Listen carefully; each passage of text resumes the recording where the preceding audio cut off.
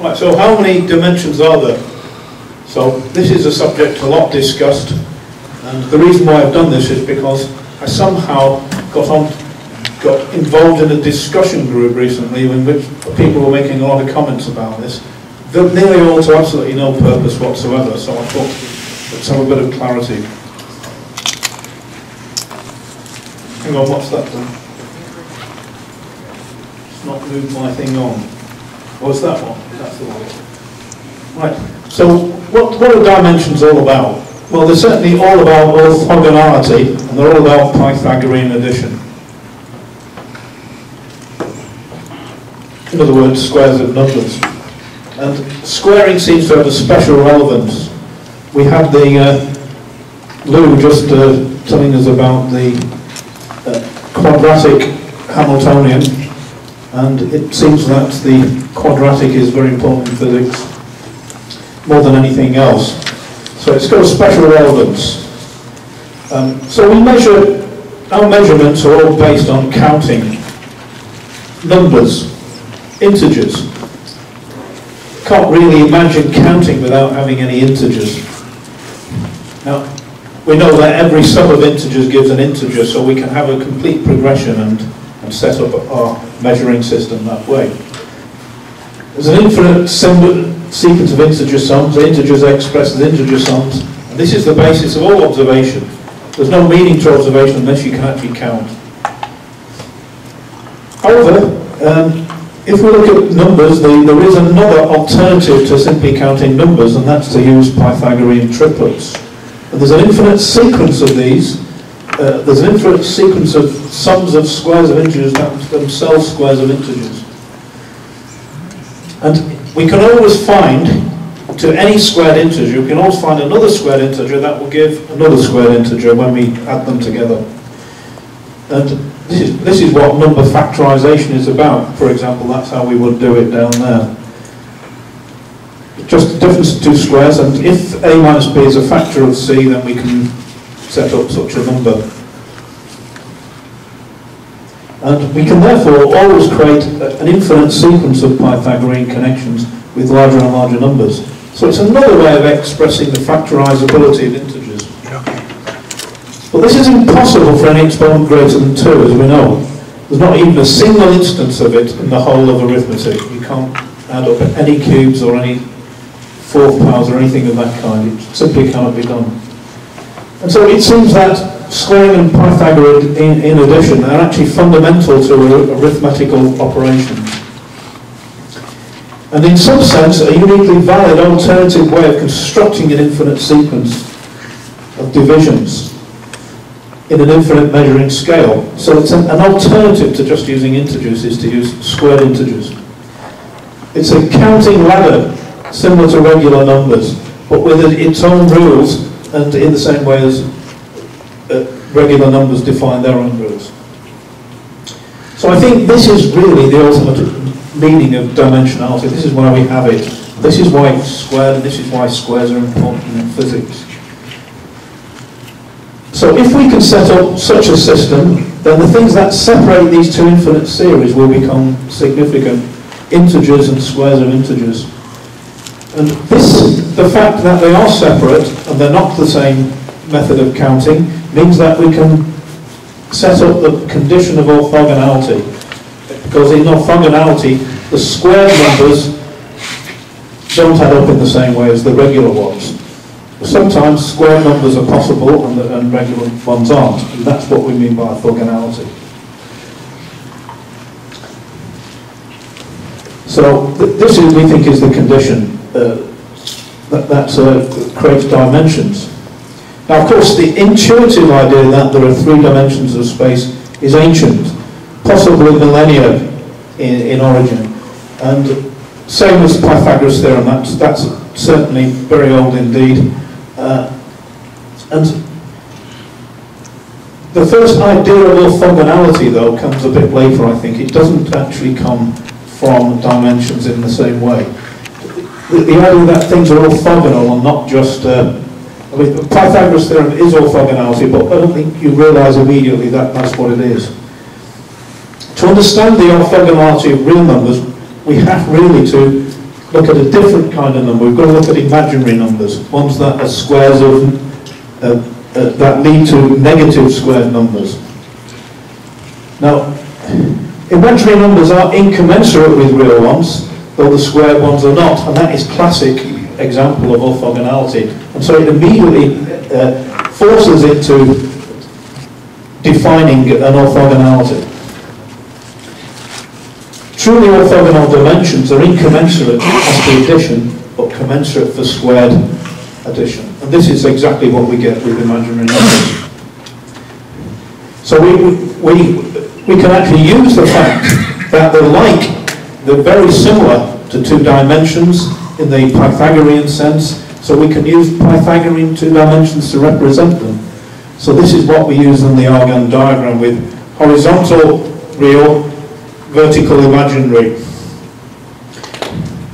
But we don't get Pythagorean addition out of it. What we have to do is use a special multiplication combining the real and imaginary numbers using the complex conjugate. So we can't do it by direct Pythagorean addition. But it is a kind of analogy to it. So if we like, the real and imaginary numbers are a kind of two-dimensional representation, but it's not a standard one. It's not the same as the two-dimensional aspect of three-dimensionality in space. And this distinction is a very important one in physics, and it will continue to be so. Now, if we look at dimensionality of space, this is our intuitive understanding, tells us that these dimensions are distinct and orthogonal. We have three distinct and orthogonal dimensions, but each have identical properties. There's nothing different about them, which is quite different from adding real and imaginary numbers, which are also distinct from each other. And this is real and imaginary is a kind of broken symmetry, whereas the ordinary three-dimensionality of space is not a broken symmetry; it's a real symmetry. So, but interestingly, it's the broken symmetry which gave us the first clue into the meaning of the real perfect symmetry. And this is the discovery of quaternions in 1843 by Hamilton. Hamilton realised that he discovered the meaning of three-dimensionality. He was the first to actually get any clue into it, and it's still the only clue we have into it. It's still the only way in which we can understand that three-dimensionality is really special in some way. And what he was trying to do was extend the complex numbers into the third dimension. He had the Argand diagram in front of him, and he wanted to extend it into three dimensions. So he proposed to draw a third axis, z-axis, so the one coming out at you, perpendicular to the other two, which would contain, we couldn't contain real numbers because they were all on the horizontal axis. Can you make the distance a bit more? Yeah, okay. Yeah. That, like that. Yeah. They couldn't contain all the real numbers because these are all on the x-axis. So he wanted numbers on another axis, and obviously the only other option is to do a different system with imaginary numbers. So if instead of using i's we use j's, then see if that works. And of course it doesn't work, as we know. And the reason why it doesn't work is there's no such thing as the product ij within that system. So if we look at that diagram, that's what he tried to do on the left. He tried to find a system in which there was real numbers and two imaginary numbers, but the two imaginary numbers multiplied together didn't give anything that made any sense within the system. So eventually, after a lot of trouble, he created a system of three imaginary numbers which was cyclic. But to do so, he had to do something that violated a cardinal principle of algebra as then known, which was the principle of commutativity. The fact that AB and BA were the same thing. AB in this system had to be minus BA. And this was breaking the rules of algebra as then known. He removed the real axis, had three imaginary axes, with units all different from each other, but all equating to root -1, and following a rotation cycle, giving us those rules: ij equals k, ki equals j, jk equals I. So he now had a closed algebra with four basic units, which he called quaternions. But one is the fourth unit, but double the size of complex algebra, and 4 times the size of real algebra. And the question was, can we do that again? Can we say push it to another dimension, say let's make L another version of IJK, and in fact you can't. And this theorem was proved by Frobenius in 1878, that you can't do that. And if you try it, you're just trying it out with a pen and paper, you can quickly find out you can't do it. But the proof is quite difficult. Now the threeness isn't the primary cause of the three-dimensionality of space, it's really anti-commutativity that does it. So that's the key thing, it's not three dimensions, it's anti-commutative dimensions that are really important. If we have two axes anti-commutative with each other, then we can't draw any other axis that's anti-commutative with them, unless it's IJ. So we can't make up another one, if we wanted to, we can't do it. We also call IJ as K. So it's anti-commutativity that forces the three-dimensionality, and this explains the strange arbitrariness of dimension 3. Now if we had commutative things, that AB equals BA and so forth, then we could extend to IJK, L, M without limit. We could have an infinite number of dimensions that were commutative. And I like to think of it as anti-commutative things know about each other's existence, but commutative things don't. So I always knows that it's a partner of J and K, but it doesn't know about anything else. And anything that's commutative simply doesn't know that anything else exists.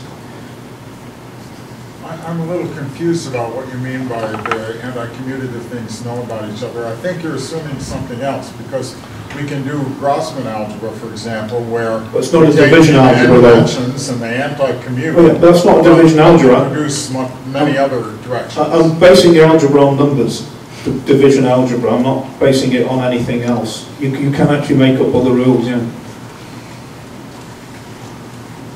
You can create other algebras based on other rules, but this is an extension of numbers. This is a division algebra. That's what I'm arguing here. What assumption are you making? Well, what assumption are you making that you have to have another direction that you call K for IJ, and then it closes? You're assuming that the algebra closes. Yeah, you're assuming it's a division algebra. It closes at 3. But you're assuming that you get divisors. Arbitrarily, 3 came out because you assumed it closed at 3. Yeah, that's correct. No, you didn't. So you didn't derive 3. I didn't derive 3. Someone else did. This isn't my mathematics. This is standard. I'm simply quoting the official standard line on it. I mean, it seems to me that what forced 3 was something else. Namely, you wanted a division algebra, and you got one. Yeah. And you wanted it to be associative, and you got one. Yeah, well, we're coming to that. With all that, you were forced into 3 plus 1. Exactly, that's what I'm saying. Yeah, okay. That's what I'm saying. Exactly what I'm saying. You've got two conditions. You've got division algebra and associativity. Well, I haven't mentioned anti-associative yet. So it works well, but it requires a reversal sign when we reverse the order of multiplication. Trivial to show that, because for example, you take the product ij, ji, multiply the j's out, you get -1. You're left with -ii. You can easily show that's 1. So therefore, ij and ji can't be the same. There's just one exception, and this is what I was going to bring up, is that if you break another rule, associativity, which is AB times C is the same as A times B times C, then you can actually create an algebra with 7 imaginary components, which we call octonions.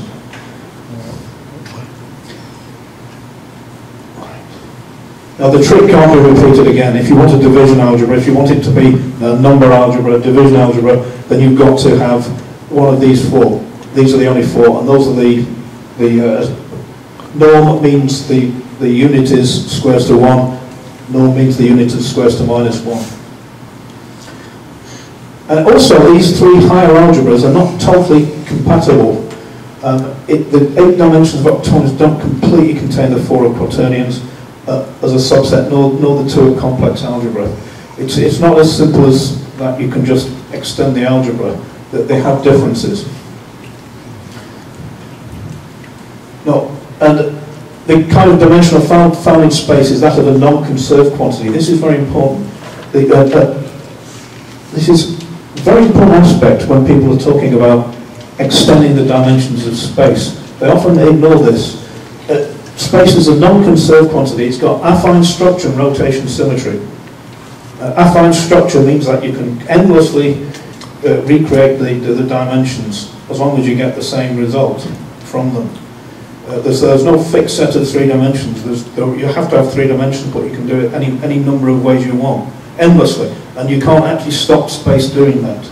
It's not that you can make the choices. Space can make any choices it wants. And also there's rotation symmetry between the dimensions. You can exchange one for another. You can't just pick anything you want. So this kind of dimensionality found in space, characteristic of a non-conserved quantity, can only exist for 3 dimensions unless the system is anticommutative. And even then it's only for 7 dimensions.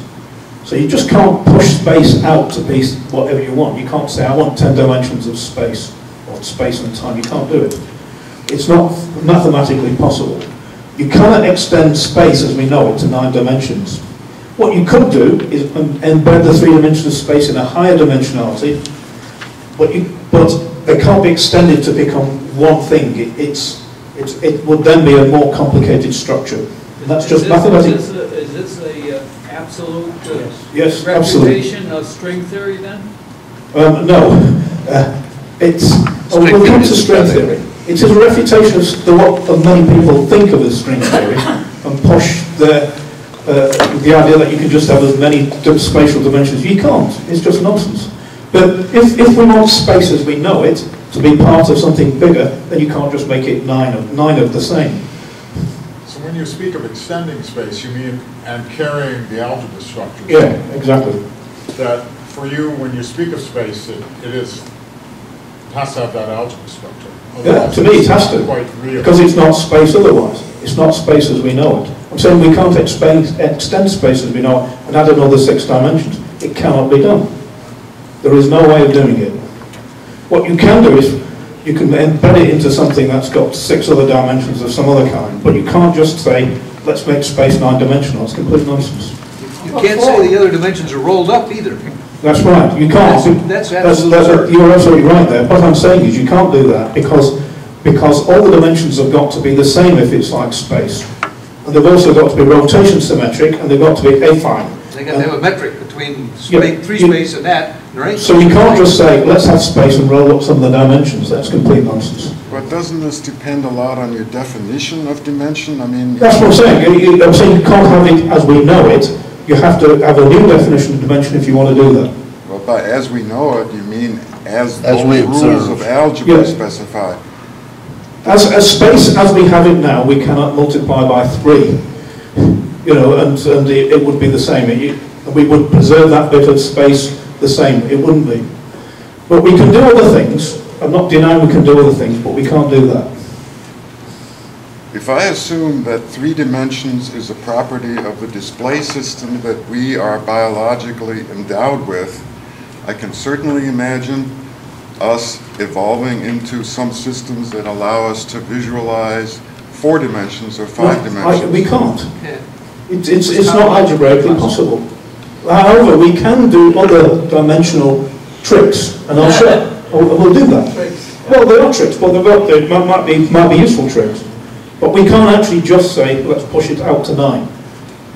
So I guess I have to object on the grounds of classical topology in as much as the standard usage of space has been abstracted from any algebra that might be associated with it. Yeah, sure. I mean, you can do topologies and geometries and things, but you can't actually do a division algebra extension. And the division algebra is important for us for measurement and observation. And that's what I'm saying. You can't swing your ruler into these extra dimensions.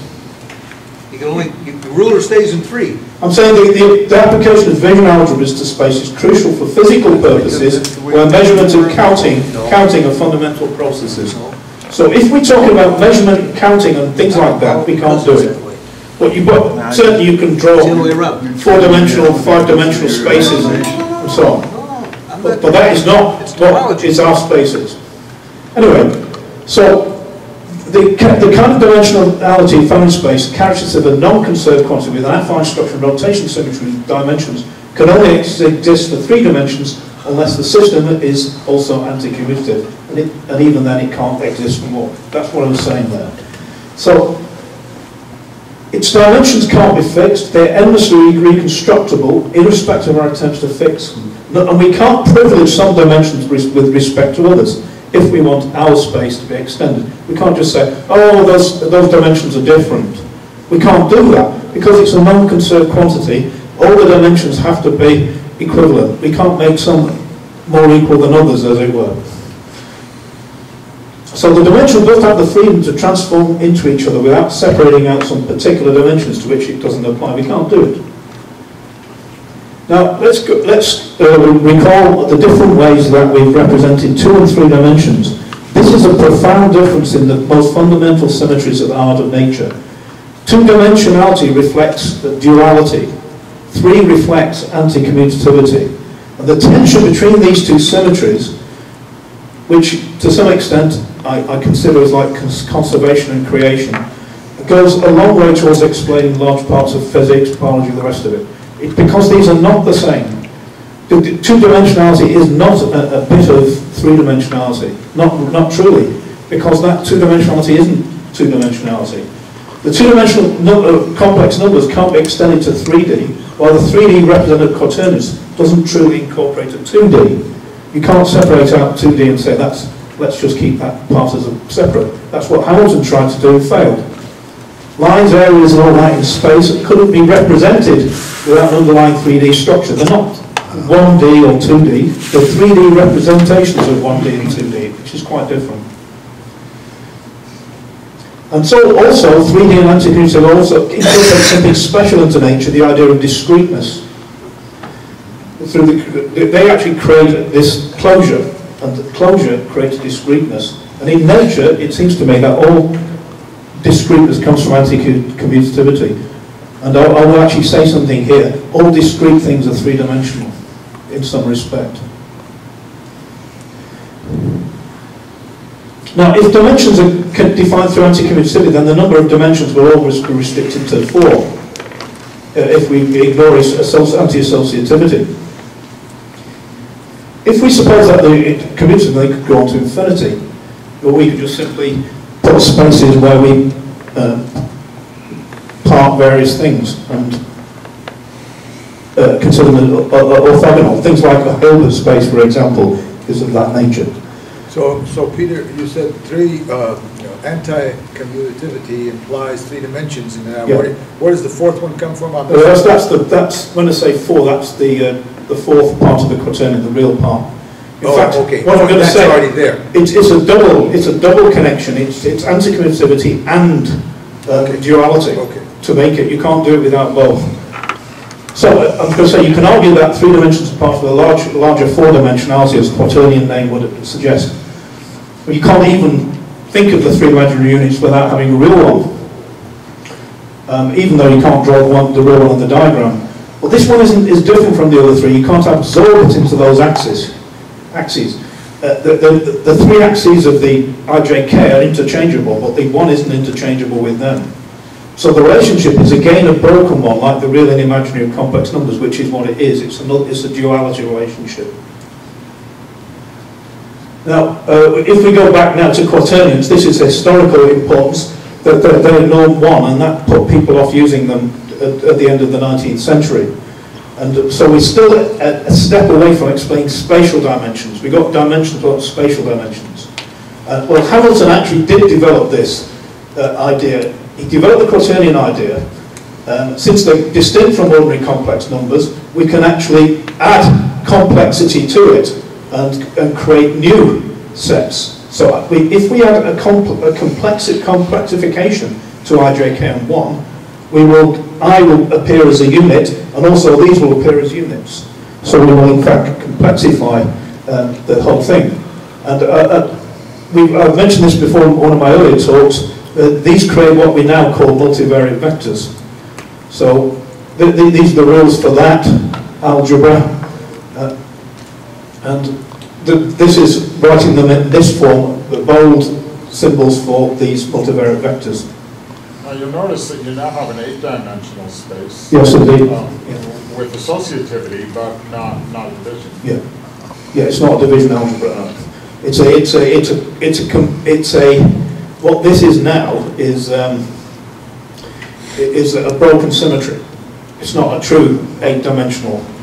It's a broken symmetry. So, so the object I mentioned before had all the properties required of vectors, except that they had the extra property which eventually merged as spin. And in fact, nowadays, I'll leave that out, it's just power matrices. Real vectors are these quantities. They're not actually just as we used to use them in standard textbooks. They are actually these quantities. So we know that in addition to the vector and scalar, the full algebra requires pseudo-vector quality areas. So it's four-dimensional in this way, but in another sense it's eight-dimensional, as you just said, Lou, in effectively including the quaternion algebra and requiring a total of 8 orthogonal units. So the algebra of those, I don't think I've written it, but the complexified vectors, these things, those is in fact a quaternion algebra. But now we've gone down a route which makes the whole idea of dimensionality much more problematic. We've effectively combined two different dimensional systems which individually are compatible. We've got the quaternions with their anti-commutativity, and we've got the complex numbers with their duality, and we put those together and they're not totally compatible. We created the first Clifford algebra, and now Clifford algebra is the way we can in fact imagine a quantity can be embedded into a high dimensionality without being extended into one. Effectively, Clifford algebra is an endless number of quaternion systems, each anti-commutative to each other, with a complexity added or not as you choose. But by going down this route, we've crossed the Rubicon. The dimensionality is now much more problematic. We've redefined it in a more problematic way. They're no longer simple, but also compounded, and simple answers to questions yield multiple interpretations. Even space itself gives us a problem. We've explained space is dimensions, we've got it as unit 1, but we've got a problem with it. This is a classic example of the Minkowski four-dimensional space-time. And this is what is called a four-vector. It's a vector and a pseudo-scalar unit representing time. And we can imagine creating it by multiplying the quaternion units by the pseudo-scalar unit. So it has 4 dimensions, if you like. And it's widely claimed to be a breakthrough concept. And of course it is a very important concept, a very useful one. However, there are problems with it. It's not obvious why there are only 4 dimensions, because the algebra isn't possible without also having the scalar. We define the algebra to be the vector plus the pseudo-scalar, but it doesn't make sense algebraically without the scalar. So really, shouldn't we have 5 dimensions?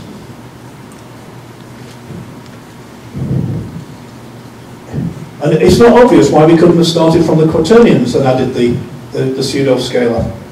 Why we had to start with the vectors. Obviously, to explain the space we need, but we needn't have started from them. So there are 2 possible ways of defining it.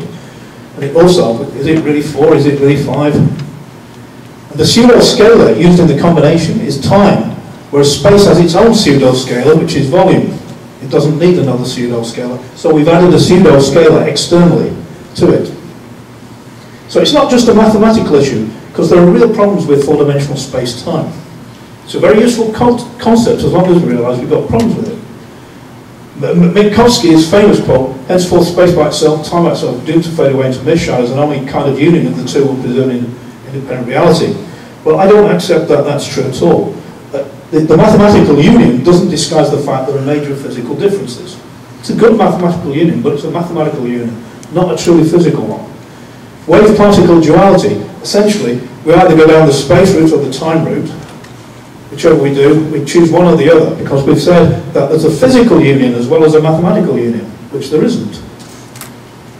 General relativity becomes incompatible with quantum mechanics because it treats time as just another dimension of space, but quantum mechanics requires special differences. Time in quantum mechanics isn't unobservable, but suddenly we've got a problem because general relativity wants it to be incorporated into space as a real 4th dimension. Penrose's twisters is another one, 4 real units, 4 imaginary. Really sounds a very good idea. But he assumes a real 4-dimensionality, and it means he can't generate particle structures. Again, relativistic quantum mechanics doesn't actually use 4 vectors at all, as I'll show later. It uses something a bit more subtle. It uses 4 vectors embedded into something else. So it's not, it doesn't carry over as simple as people think. You need a higher Clifford algebra to be able to do it in the Dirac equation. So I've already said what Clifford algebra was. Once we've established the combinations of these sets, then any level of dimensionality becomes mathematically possible and related to physics. But the concept of dimensionality then becomes ambiguous because the dimensionalities are not necessarily unique. You see, Clifford algebra is only possible, commutative makes it possible that everything, so we've got several sets of dimensions which we put together, and we can do that. The multiple sets will be defined by the uniqueness of the partnerships within them, but not external to them. Now, the result is an extension of the concept of dimensionality at the same time as denying its uniqueness. This is a typical Clifford algebra, G, and the G is also geometrical algebra, it's another name for it. M or N, M is the number of units with +1. N is the number of units with -1 norm. And for example, let's say we take this one, 3, 2. This is an algebra with 5 dimensions. But any norm 1 object could be made up from 2 objects with norm -1. You could easily do it. So the algebra might be reconstructed as 2, 4. Right? We take 1 off that and add 2 onto that. So this is now 6 dimensions. And it's exactly the same algebra. It does the same job. But it's ambiguous. So Clifford algebra allows us to do this, but it doesn't allow us to extend our 3D space into more dimensions. I've already gone through that. So if there's a deeper level of meaning in dimensionality, it can't come from space alone, because we can't extend our space into these dimensions. It must come from something else. And I'm saying it's coming from those parameters which exist at the fundamental level of space and time. And I've worked on this for a very long time, and to my understanding, there are only 2 other parameters of that order. One is mass or mass energy, and the other one is charge, which is the source of the strong and weak electric interactions. And this is the Klein formula that I found long ago that served the purpose of uniting these things in a symmetry, rather than an individual unification, but a symmetry. And this is the diagram that my colleague Vanessa Hill did at my request, showing the interrelationships between these various things. And after 30, 40 years testing, I've never found any exception to this symmetry. I've always found it true. So these exhibit paired dualities with each other. And these dualities can be expressed in an algebraic way. That's the interesting thing. 2 of the dualities are real and imaginary. We go back to that. Real and imaginary. Real numbers, imaginary numbers, whatever. Norm 1 and norm -1. A second one is commutative and non-commutative, anti-commutative in fact, and that's obvious as well. And the third one, conserved and non-conserved, is almost certainly in this category. And I think it's the ones that have the extra pseudo-scalar that are the non-conserved ones. So if we do that, we can construct these parameters to have these algebras, and these are the sub-algebras related to the parameters. So you've got scalar, complex, quaternions, and multivariate vectors. And my understanding is that there isn't any other information in physics other than what can be got from that. So this is where the source of dimensionality of any extra kind has to come. So charge now becomes identified as the place where the quaternion algebra is already present in nature. Is directly present. Well, we had quaternions before we knew what to do with them, just like we had the laser before we knew what to do with it. But we couldn't manage without it now. I think the same is true with quaternions. But I think they find their home in the representation of charge and mass. It has its own scalar part, but it can be combined with mass as the scalar. Again, it's got its own scalar.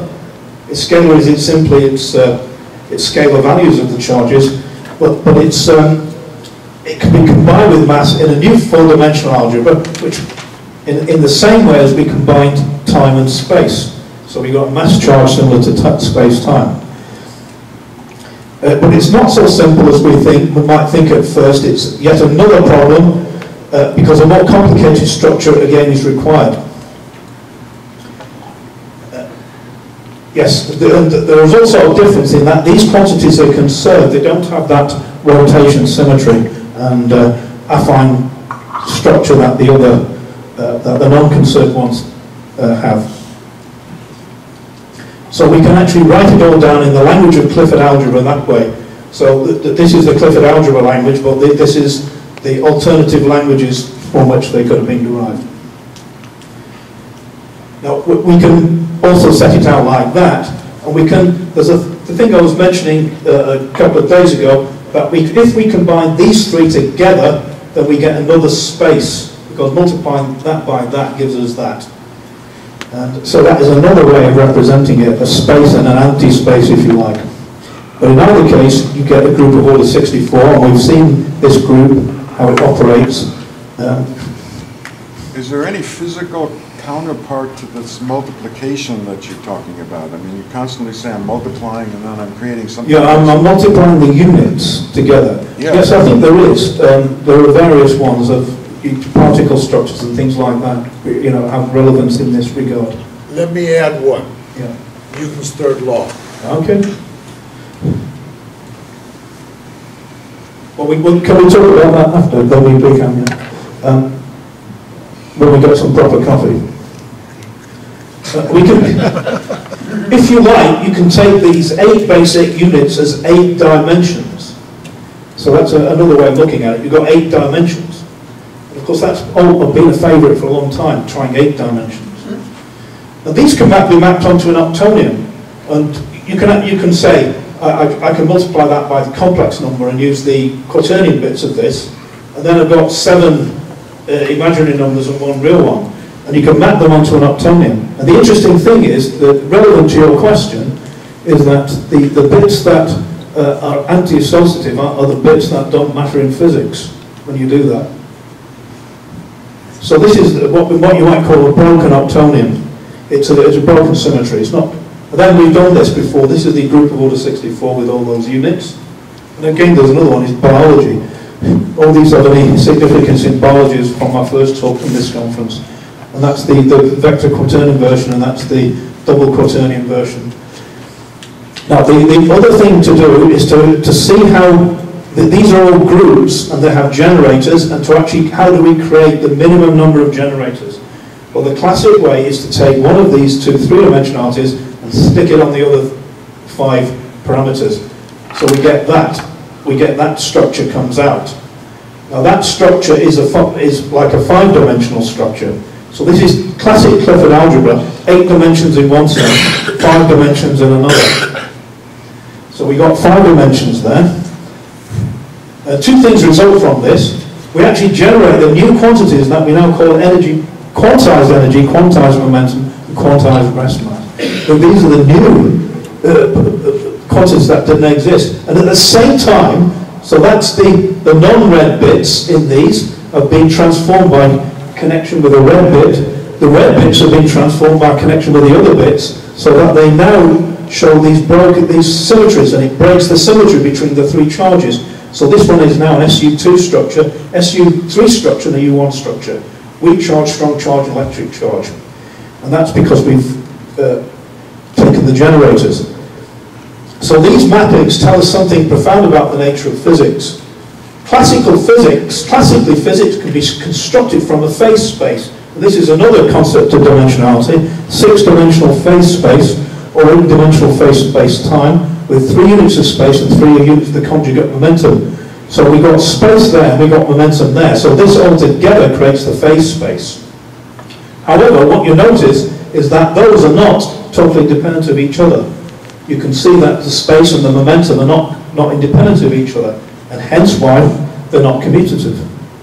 Only commutative things can be independent of each other. So,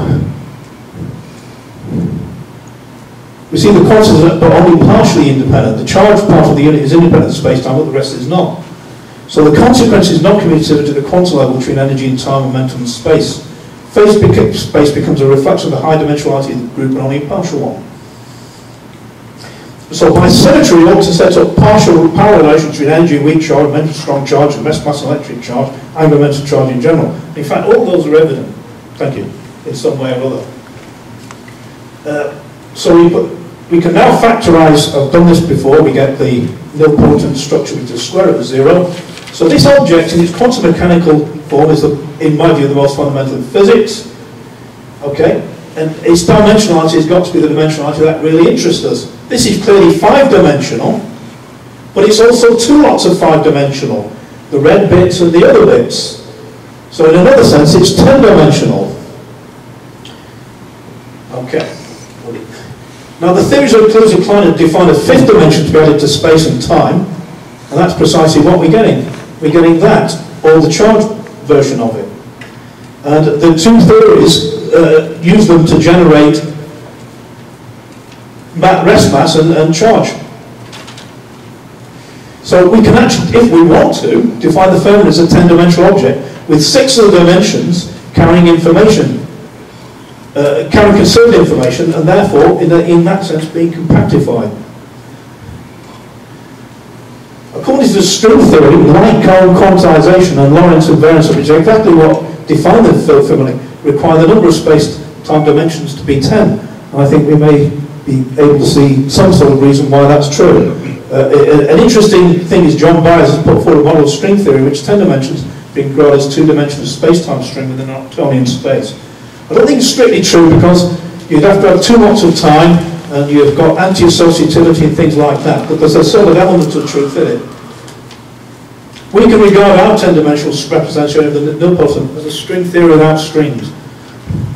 It's got the symmetries, but it's not got the model-dependent bit. A colleague of mine described perfect string theory as one in which self-duality in phase space determines vacuum selection, an ideal description of what fermionic nilpotent is. Okay, but it's not just a 10-dimensional object, as I said, it's ambiguous when you get to this level. So you can have, because it's a nilpotent, the 5th dimension is in a sense redundant. So you can actually reduce it to 5 dimensions, 10 dimensions, 4 dimensions, 8 dimensions. It's even 3 dimensions if you just take the red bits. And it's 6 dimensions from the application of the double space.